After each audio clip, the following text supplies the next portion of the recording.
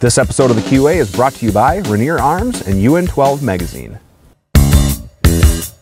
Good end of the month to you. It is the end of the month, which means it is time for the QA. It is the April 2020 edition of the QA for Guns and Tactics. My name is Dave Tim. Thank you guys very much for spending a few minutes with me checking out this video. I decided to change it up a little bit. Like many of you around the country, we are going through some weird and just crazy, crappy times. Several of you are in shelter-in-place orders by your various states, or home quarantine, or limited travel, or whatever it might be. In Minnesota, we have a similar thing going on too. So we're allowed to be outside. I'm practicing social distancing. I'm 6 feet away from my camera, maybe more.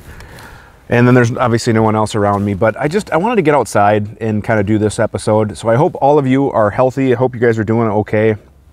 It's midday, but it's morning for me. I just woke up a little bit ago, so I just wanted to get outside, enjoy some coffee, and do the QA with you guys, and I hope you guys are doing well. Someday I'll share a coffee.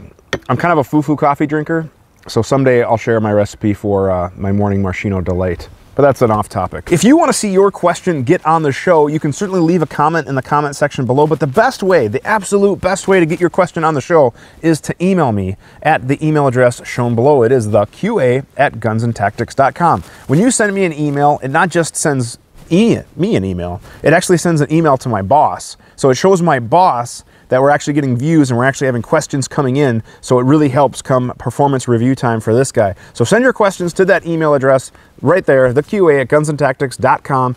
That is the best way to get it on the show, and then we can get your questions on the show. The more questions we get on the show, the more questions we answer on the show, the bigger the show gets, and hopefully we can do cooler and bigger and better things.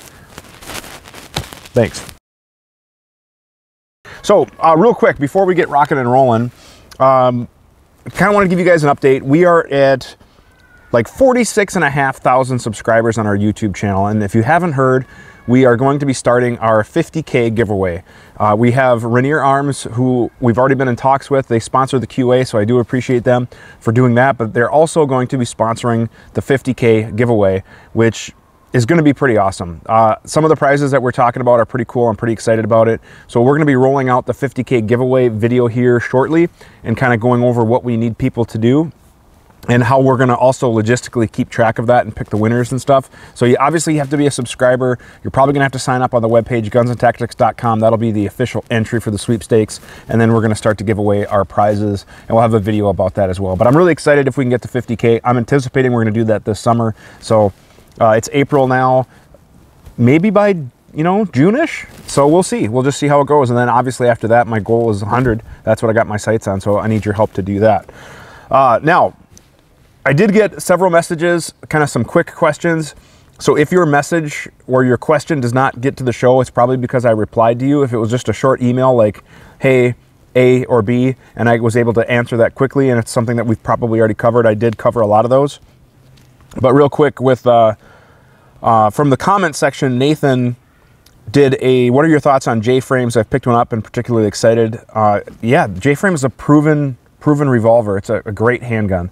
So I have zero issues recommending a J-frame for, a carry gun. Obviously carry some sort of a way to reload it quickly and practice with that, because the downside with a revolver in general is that they have limited capacity, and obviously the slower to load compared to just a magazine that can hold a higher amount of rounds. So that's just, nature of the beast. But practice with it. They're great guns. They're proven. They've been around for a long, long time. And then I got a bunch of other comments. I always do love reading the comments. I try to read or respond to every comment. Sometimes I do miss one. However, there was one guy who accused a guy named Tim's who cleaned out the shelves at his Walmart, and I just refused to respond to that. So anyways, otherwise, what else do we have coming up? And then we're going to get into the questions. I do have a project that's going to be different from what we've typically done at Guns and Tactics since I've been on the team.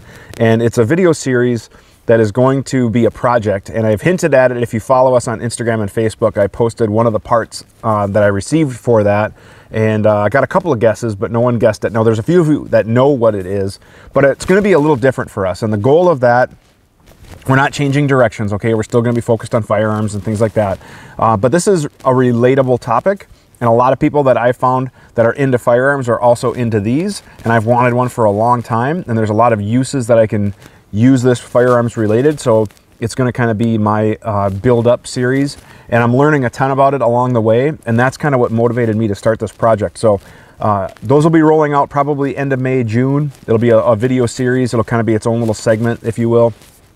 And mainly what I wanted to do is just share the knowledge that I've learned, because I was kind of a noob when it comes to this particular topic, that I've done a ton of research. So I'm going to share with you some of my resources, share with you some of my mods along the way and how I'm doing things. And, hopefully you'll like it. So if you want to guess on what that is, you can go ahead and sound off in the comments below. And if you're looking for a clue, check out our Facebook and Instagram feeds. So here we go. We have, aside from Nathan's comment on YouTube, as far as emailed questions, we have 9. But one more thing before we get to that, I do also really appreciate your suggestions. So C Fair NH, he did the AR, he was another vote for the AR spare parts video, so you can find that up in the card right here on YouTube. Otherwise, if you were on another platform or if you're on the Facebook, go ahead and search on our webpage for spare parts, and you should find the article there with the video. But I love taking your suggestions, and I always want to do videos based on what you guys actually want to watch. So that's what I want to do, and hopefully that helps you guys get the word out and subscribe and all that stuff too, because we do want to grow, and that's a big part of it. So let's get right to it. Question number 1 is from Derek. Really enjoy the QA. What is your favorite company for AR gunsmithing and armor work? Things like pinning, muzzle devices, threading barrels, etc. Me, I do my own work. I own a small gun shop on the side.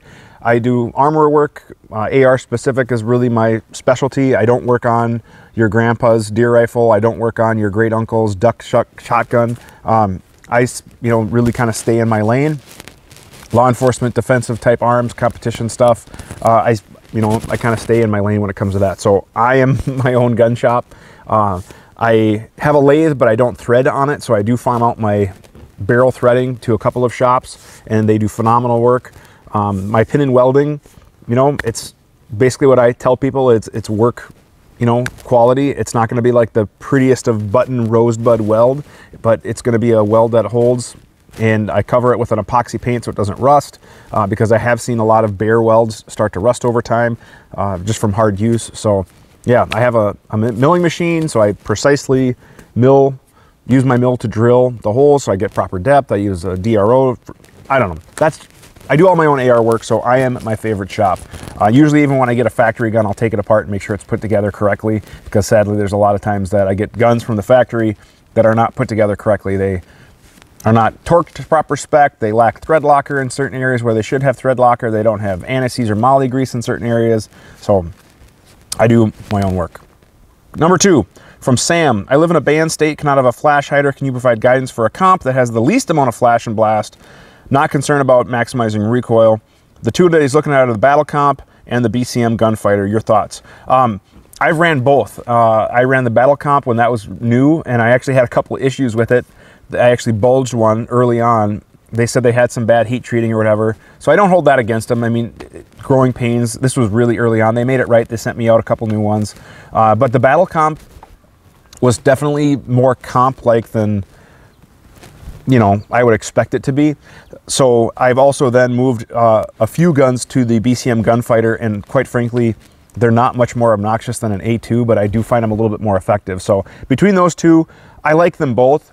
Just keep in mind that the battle comp is probably a little bit more effective as a comp, but then it has a little bit more percussion, whereas the BCM is trying to be as most flash hider as it can be without being a flash hider. I really like the BCM. I wouldn't hesitate to go with that. So that would be my input there. Question number 3 is from Daryl. I'm new to the AR world when it comes to changing parts. I bought a BCG from SRC. I don't know what SRC is. I apologize if that's a company or a brand. I'm not super... Oh, maybe it's Sharp's Rifle Company. Now I remember. See? This is why I have my coffee. The staking was questionable. Should I restake it or just get another one?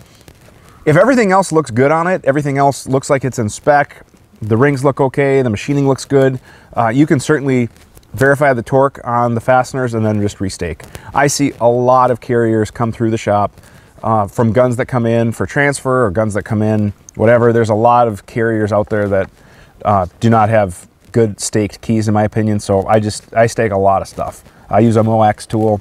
I wouldn't hesitate just to stake it and drive on if everything else looks good. Number 4, this is from Dom. Subscribe to your channel. Thank you very much. I do appreciate that. Welcome aboard. And I really enjoyed watching your Ascend build. Can you send me a list, brand, and model? So the video he's talking about is the build I did from the Ascend receiver set. It was my 3-gun rifle, and I did send him an email back. So here's my question then for you. So he has the info. I kind of did a detailed of like the barrel and all that other stuff. I don't know. Is that helpful information for you guys? Do you guys want me to do like these detailed, like this is this, and this screw I got from Fastenal, and I don't know if we need to get that detailed, but like how detailed do you guys want? Like how much information do you like and how much information do you want? I did, in that one, I kind of went over the major components, like the stock is from here, the barrel's from here, that kind of thing. But if you guys are looking for more info on build breakdowns or anything like that, you know, let me know. I certainly would appreciate your feedback and your input, because again, I do want to make content that you want to watch. But that video, the Ascend one that I carded to earlier, and by the way, I gotta say that gun just shoots. It's just a smooth, flat shooter. So yeah, good stuff. I do like it. And plus the Ascend receiver sets are beauties. They're works of art. And I know they're tough to get right now, but they're beautiful. Sorry. This is question number 5. This is from Taylor. Taylor has asked questions before, so Taylor, good to see you again. Getting an upgraded scope for my dual 3-gun and defense AR, and I need a mount. Currently have a cantilever, a budget cantilever 1.4, and want something a little higher. He has to crunch down more than he'd like. Red Dots are typically at his lower third, so that means they sit up a little higher. What is your recommendation? 157, 17, 193. Also, good mounts recommendations. So everybody's honestly a little bit different, and there's pros and cons to when you start to raise that mount up. So traditional is like a 1.5-ish. That's kind of your very common AR height.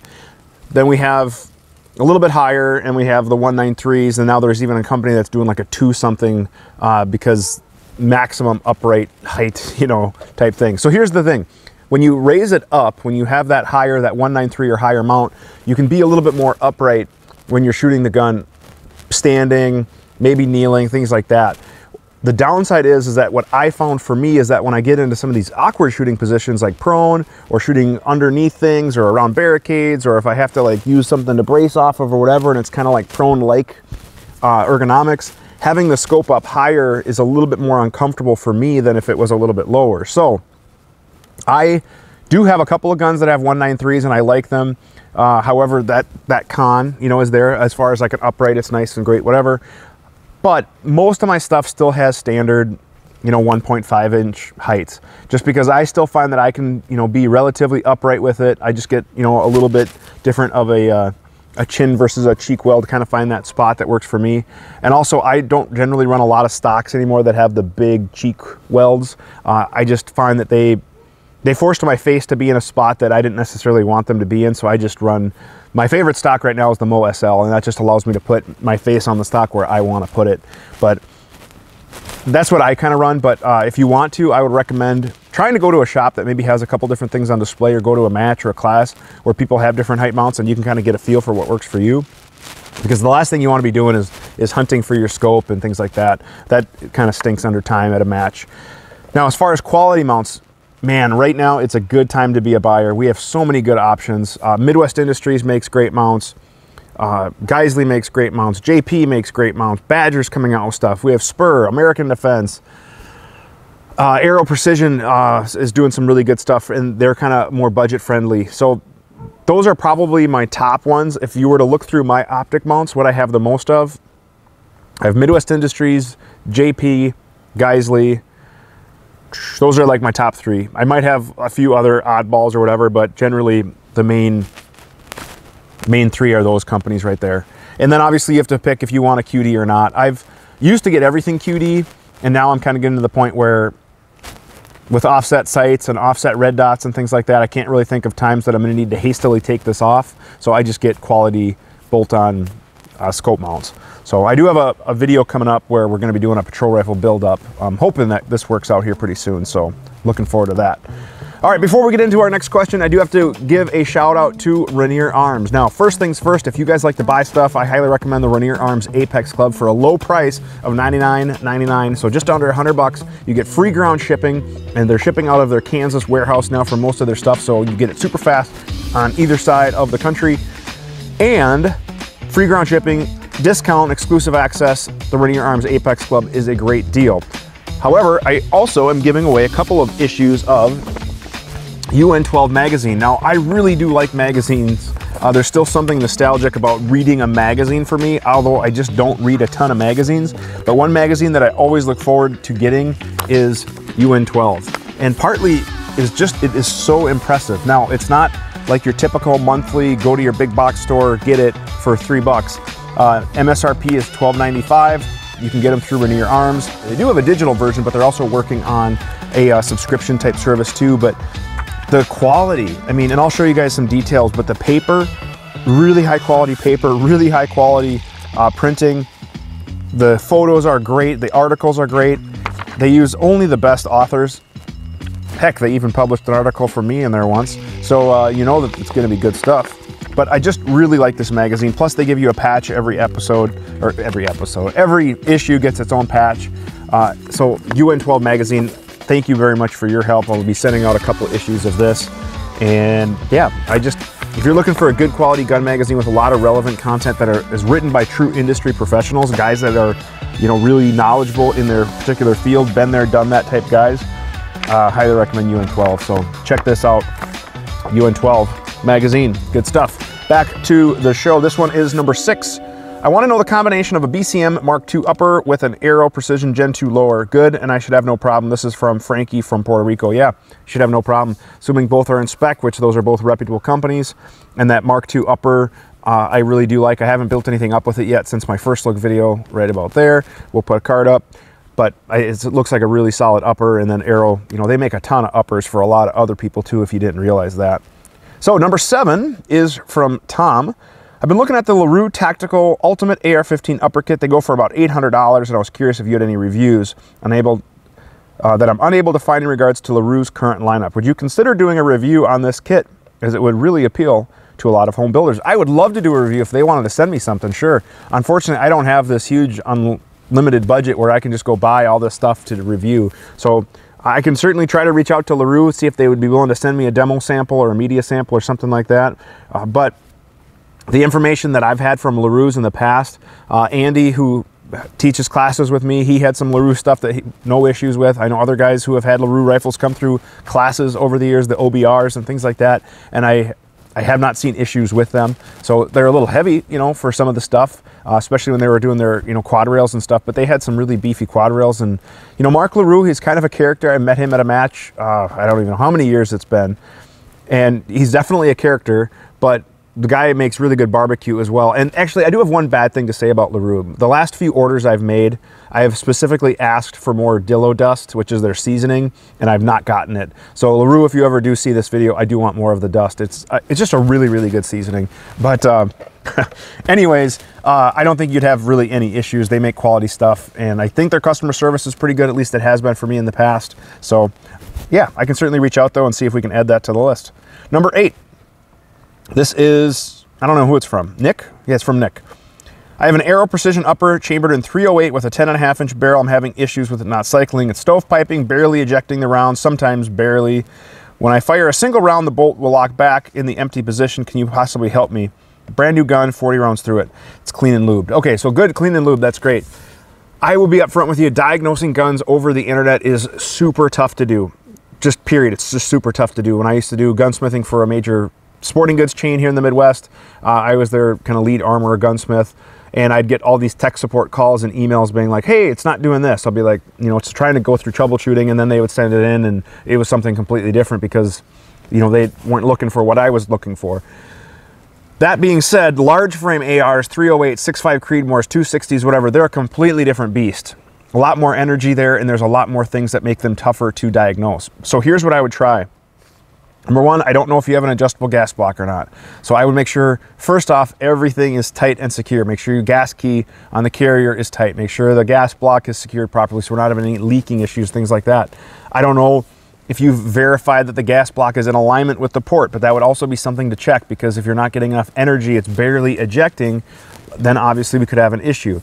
Otherwise, we also want to look, just do a function check. Can the bolt carrier cycle smooth by hand? I've seen crappy receiver extensions or buffer tubes on the market where you just even cycle and you can feel kind of some binding, and it turned out the cheap receiver extension was kind of bent or canted a little bit, so where the carrier was kind of, you know, binding up in the receiver extension. So some of those things can even be issues as well. The lower receiver could be out of spec. I've seen that as well, causing, again, the receiver extension to be misaligned with the bolt carrier, so it's kind of jamming up in there. So look for wear inside there too. That being said, your function check. Fire one round in the mag, fire it, see if it locks back. You said it is, but you also mentioned before that it's barely ejecting the rounds. So where is it ejecting? How far away? It should be a few feet away in a generally a repeatable pile. And ideally, if we were, you know, the barrel was 12 o'clock, that 3 to 4 o'clock position. If not, we may have to adjust either the gas system, the buffer. You know, you can check out my which buffer weight video I did up here. The same principles would apply, but we want to look for that, because here's the simplicity of it. Is the energy, the gas, has to overcome the mass, the weight of the bolt carrier, the energy of that spring and buffer system. We have to basically overcome that. In the meantime, we also have to unlock the gun and do a few other things under the hood. That's all going on when you press the trigger. And it can be very frustrating when it doesn't work. So those are some things that I would try to check out. Otherwise, see if there is a competent gunsmith in your area that works on ARs. Don't just go to any old gunsmith, because here's the thing with gunsmiths, guys. I've worked on a lot of guns that were worked on by other gunsmiths, particularly ARs, especially when I was doing gunsmithing work for the company like I mentioned before. I'd have all sorts of customers call me and be like, hey, my gunsmith says this thing's a turd, it's out of spec, whatever. Okay, here's a label, send it in. And then I would basically look at it and be like, man, never take your gun to that gunsmith again. And it turns out that gunsmith was very reputable when it came to duck hunting shotguns or whatever, but gunsmiths like money. They're capitalists, okay? Generally speaking, when you call a gunsmith, hey, do you work on this? Of course I do! Even though they've never worked on one before, they'll figure it out. A lot of times they can fix it, sometimes they can't. Now for me, I turn work away all the time. I don't work on things that I don't work on. That's just the way it is. I specialize in what I specialize. So, try to find a gunsmith in your area if you can, that way you don't have to pay shipping and all this other stuff, and see if they can diagnose it. Also, don't be afraid to ask your gunsmith for their armor certifications or what AR-specific training they've had. I had a customer in just 2 weeks ago, did an upper build for him, and he said, he's like, so, like, are you certified? What kind of training? I handed him my binder. I said, yep, there you go, man. And I keep a binder with all my certifications. I don't have an I Love Me wall behind me that has, like, all of my little tech certifications, like when you go to the auto shop, some of those places do. I just have a binder. Every time I go to a class, I throw it in the binder, and I give that to the customer to say, yeah, look through that. So don't be afraid to reach out, see if you can find somebody local that might be able to help you first. Number 9, and our last question, is from Paul. One actually has 2 questions. I have a Bear Creek Arsenal 24-inch 308. Can I use a medium buffer tube and a 3.7 ounce 308 buffer and spring? You should be able to. Again, check out the video I linked to earlier about how to choose your buffer. You're going to want to do your function checks with it. You're going to want to see where it's ejecting. You're going to want to see how it's functioning. But yeah, also don't be afraid to reach out to the manufacturer of your barrel. Believe it or not, the barrel holds a lot of kind of the gateway to your gas, because the barrel sets the gas length, system, what type of tube you're using, and they also have the gas port, which again affects how much gas is going into the block and then into the carrier. So don't be afraid to reach out to the barrel company and say, hey, I'm building a gun. This is the ammo I want to shoot. I'm using your barrel. What buffer and spring combination do you recommend? And a lot of times the barrel company will have a recommendation for you for a best practice, or they'll give you kind of a starting point. I think it might start to rain, so I got to wrap this up. His other question, what are the politics of registering an SBR? Go to the ATF or local sheriff? Well, part of it depends on if you're doing a trust or an individual, but it all has to go to the ATF. You all have to register with the ATF, or every SBR has to register with the ATF. You have to pay your $200, and then you just simply have to notify your chief law enforcement officer. So that could be your sheriff, your police chief. There used to be a list of other approvals, but now it's you don't have to get approval from them anymore. You just give them a notification. So in that Form 1, or if you're doing a transfer, if an already manufactured gun, it would be a Form 4. But in that form, there is a notification page. A copy gets sent to the Clio. So there's no politics. They can't deny you anymore. They can't refuse to sign anymore. That was an issue that they've fixed. So that is that. So I hope that helps with that question. Hopefully it's not too noisy. I think my neighbors back there are doing some wood processing or whatever today. So that's that. All right, here we go. First one, random number generator is number 4. So number 4 and number 7. Number 4 and number 7 are gonna get issues of UN12 magazine. So number 4 is Dom and number 7 is Tom. So I'm gonna give away 2 issues of UN12 to you guys. So thank you guys very much for watching. You know, we're gonna do one more prize too. Generate. And number 8, was that really random? Well, it was. Number 8 is Nick. So I'll send a prize to you as well from Rainier Arms. So we're giving away 3 things this episode, which is kind of cool. If you guys want to see your question on the show, the best way is to email me. The email address is shown below. It is theqa@gunsandtactics.com. I sincerely do appreciate your time. I hope these are helpful for you. Again, I've said it before, I'll say it again. You guys are like my inner circle. I feel like you guys are some of the most loyal subscribers and fans that we have on Guns and Tactics, and I do appreciate you tuning in every month and submitting your questions. Spread the word. If you want to have your friends watch, that would be awesome. Thank you guys very much for watching, and have a great day. We work really hard to make content that we hope you as a shooter would enjoy. Subscribe to our channel, check out our featured videos and playlists, and if you have a question firearms related, go ahead and send an email to the address shown on the screen to be entered into our monthly QA series.